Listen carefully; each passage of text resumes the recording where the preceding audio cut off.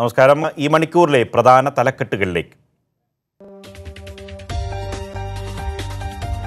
Pantheerankavu case NIAക്ക് കൈമാറിയത് സംസ്ഥാന സർക്കാർ അല്ലെന്ന് മുഖ്യമന്ത്രി. കേസ് സ്വമേധയാ കേന്ദ്രം ഏറ്റെടുത്തത്. അൽനയും താഹയും കസ്റ്റഡിയിലെടുത്തത് സംശയാസ്പദമായ സാഹചര്യത്തിലെന്നും മുഖ്യമന്ത്രി.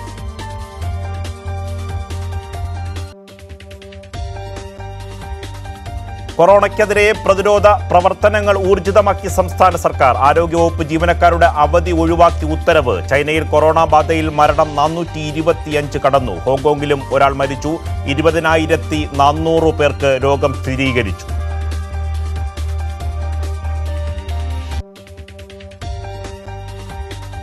സംസ്ഥാനം കടുത്ത സാമ്പത്തിക പ്രതിസന്ധിയിലെന്ന് ധനമന്ത്രി തോമസ് ഐസക്. കേന്ദ്രവിഹിതത്തിൽ 12,000 കോടി രൂപയുടെ കുറവെന്നും ധനമന്ത്രി. നയപ്രഖ്യാപന പ്രസംഗത്തിന്റെ മലയാള പരിഭാഷയിൽ വീഴ്ച വരുത്തിയ നിയമവകുപ്പിലെ 6 അഡീഷണൽ സെക്രട്ടറിമാർക്ക് നോട്ടീസ്.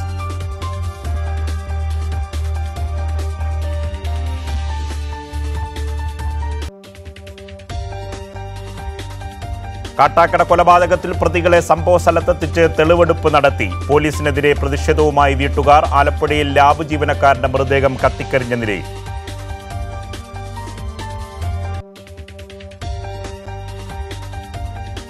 അണ്ടർ-19 ലോകകപ്പ് ക്രിക്കറ്റ് സെമിയിൽ ഇന്ന് ഇന്ത്യ പാകിസ്ഥാൻ പോരാട്ടം. മത്സരം ഉച്ചയ്ക്ക് 1:30 ദക്ഷിണാഫ്രിക്കയിൽ.